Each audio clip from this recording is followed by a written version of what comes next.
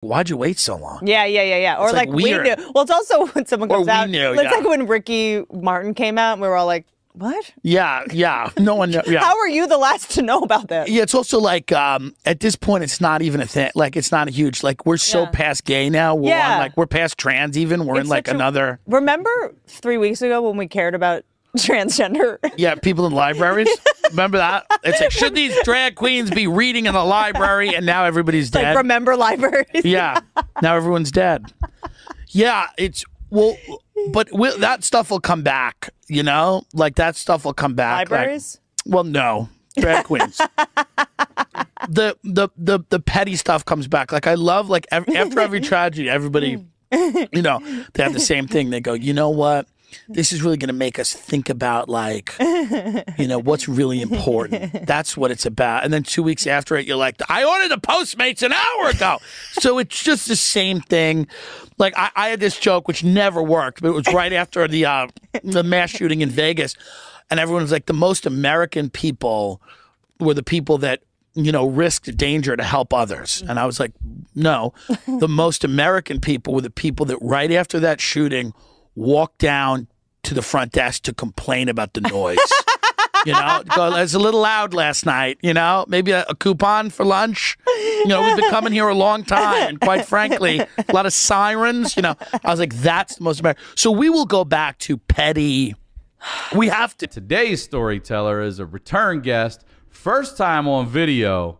Ladies and gentlemen, Tim Dillon's on. Oh, thank you so much. Thank you for coming back. Look who's at your mom's house, guys. Yeah, I did it. I made it. I made it to the Mecca. Officially in the studio, and guys. it's you know, how can you enjoy me without video? You know, that's just translucent Irish skin blister up in real time in front of you.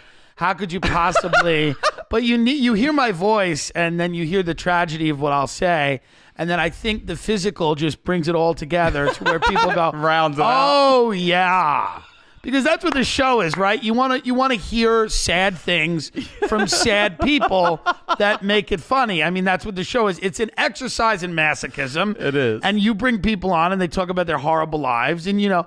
And some of the people you have on are successful, and some of the people you have on are like me that are just clawing. We're still clawing, you know? Clawing, bro. And it's nice to watch people look at a lot of your guests and go, will they be people that I know in 5 years, or will they be dead in the street?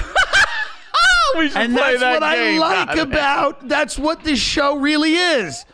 People are going, hey, I wonder if that guy will be a household name, or will they find him dead in a hotel room in Tampa? We don't know. Who knows? Who knows? It's definitely Florida. It's just what the show is. That's what the show is. The best version of the show is, let's bring these people on. We don't know if they're going to be successful. Statistically, it's a real uphill battle. And, you know. Do you ever think that do you ever meet women that are close on like there's almost like a, because sometimes I almost wonder if at a certain point that gay and straight will almost be primitive descriptions of people. Might be, yeah. Maybe. Like I know there's a lot of forced stuff and like, you know, and people like in this place now where they don't know or they, you know. And people are just... I think sex will be primitive. I think people are on so many SSRIs they can't even come. And, I mean, they can't get dicks hard. I mean, just... It'd be crazy almost. You look at a lot of these relationships, you're like, there's no sex happening. These people just hold each other's hands. They softly cry. They tweet about racism. They adopt a dog together.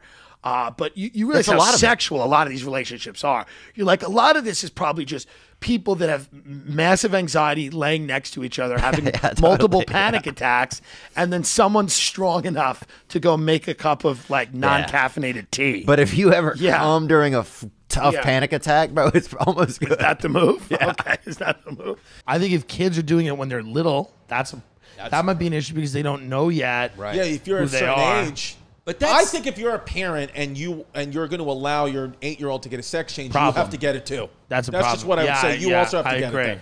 Yeah, I mean. And by the way, you all three. And by the way, they will. Don't make that the standard because they will. They'll get it because that's how psychotic. Yeah, because they'll be the most popular mom and daughter team in Portland. Yeah, I want to support everything my little daughter is going to do, but I have to admit that be a little complicated and challenging a little bit if she starts saying, "Stop calling me Gianna. From now on, I'm G Dog." Yeah. Call me G. Because they always start with an acronym. It's like when they switch. Are you going to name her? What are you going to name her? I'm going to name her Gianna. Her name's Gianna. Yeah. Very her name pretty. is Gianna. Yeah. And I hope she becomes G Dog. I hope she starts. That'd be great. She's Imagine like, that she's the new G's on the G-Dog. podcast. she's going to have a great life. I'm going to invite you guys up to the compound, right? She's going to sit on Uncle Timmy's lap. Uncle Timmy's going to tell her about the ways of mortgaging in the world. Dude, the first time he ever met my daughter, he tried to sell her a pool. Yeah. As soon as he walked in, he was like, I got a beautiful in-ground pool. I told her, I said, your father's making a little coin, but let's be honest, you got to start getting proactive with him. And let's start, you know, if you want to call me to few his bank account numbers, let's do some experiments and we'll make him happy. Yeah, my daughter's just make him money. My daughter's sitting there with Elsie and Anna dolls like that. It was great. By the way, it was either that or talk to who was at that party? Chris Farley's brother. Yeah, I was like, let's move on. I like Kevin Farley. Very sweet. I guy. like Kevin Farley. We love you, Kevin. Kidding. Yes, yeah. He's not watching this, Kevin. Yeah, I hope not. He might be. Yeah, there's so many rats there now. Everyone's always like... What's he doing instead? A movie? The point... Wow, that looks like the 3,500 cubic foot model. I can't wait till the first air conditioner I send. I'm deplatformed, like right afterwards. And I call Mike. I go, dude, what happened? I just sent an air conditioner. It was like a dual meaning. You know who got Halsey pregnant? I don't. Me either. Who is it? Are you saying it's me? It's up in the air. We've fucked a lot because I like the whiny nature of her, whatever she does, and but I'm dating Billie Eilish. Oh, how's that going? Is she legal now? She's legal, yeah. How is it? It's very sad. She's very moody, a little emo for my taste. It's a little sad and a little vegan for my liking. Where'd you meet? Where did we meet? I don't know, some seance. I don't know what she does. Have you seen the documentary about her? The documentary about her is like a horror movie where it's like dun, dun, dun, and she's clearly very talented, but like the doc that's coming out about her now, it's like this horrific horror. Why? I don't know. I'm like, everything's okay. You're doing well. Yeah. It's like that Dixie D'Amelio girl has that song, Sometimes I Don't Want to Be Happy. It's like, no, you're going to be happy. And you're going to be fucking happy now. 800,000 people a week are filing for unemployment. You're singing in a mansion. You're going to be happy or we're going to throw you in a volcano. I'm sorry, but I don't care. Well, money doesn't make you happy. Shut up. Like, you can't release a song during a pandemic and an economic collapse and go, sometimes I don't want to be happy. It's like, you gotta be happy. It's relatable. Bieber dropped Lonely. Because you have you guys, and then you have people, you have like the people that eat cereal. You have the mukbang people. You have the people that open presents. I mean, I think there is a it is a Like, I look at what's on YouTube and I'm like, this is not good. Like, I see somebody opening a present and there's 30 million people that are like, I wish I had a present. I'm like, how bad is it out there? I watched a new documentary on influencers. It was on Hulu. It was called Jawline. And all these girls, you know the MagCon guys, like all the girls that were going to see them, I thought these girls just thought they were hot. But a lot of these girls, it was so sad. They're like, my mother works 3 jobs. I don't have a father. These are the only people that tell me not to kill myself. And I'm like, oh my, I was like so sad. I'm like, I had no idea how bad it was out there. I thought you just wanted to, you thought they were cute. No, Taylor Kniffer is these girls' role model. I thought they thought he was cute. They're like, they're the only people that say, don't cut yourself, go to school. I'm like, what is going on? So I don't know, man. I think there's a lot of trouble. We're in trouble as a country. Yeah, you know what I mean? yeah, I think we're in so. some trouble. Is it just the country or is it the world? No, it's everything. It's the whole planet, you know? But I mean, I get a view of this country. But yeah, the YouTube thing, there's like girls that are 800 pounds. Me and Ben the other day, my producer, just watched a very large woman eat a whole chicken. Bones and all? I don't know what she did with the bones. Great question. How many views? Hundreds of thousands. She's just a very large woman eating a whole chicken. I just try to understand, like, what's going on? What's wrong with us? Something's wrong, dude. Are we fucked? I don't know, but it ain't great. And if you go on YouTube, it's not great. A part of that, or ever will be, that's I need not even say that. But I just, it's not an area that. I'm not going to be kept up at night by Bay Ridge, but I'm not kept up at night by where I grew up. Right. Where do you want to?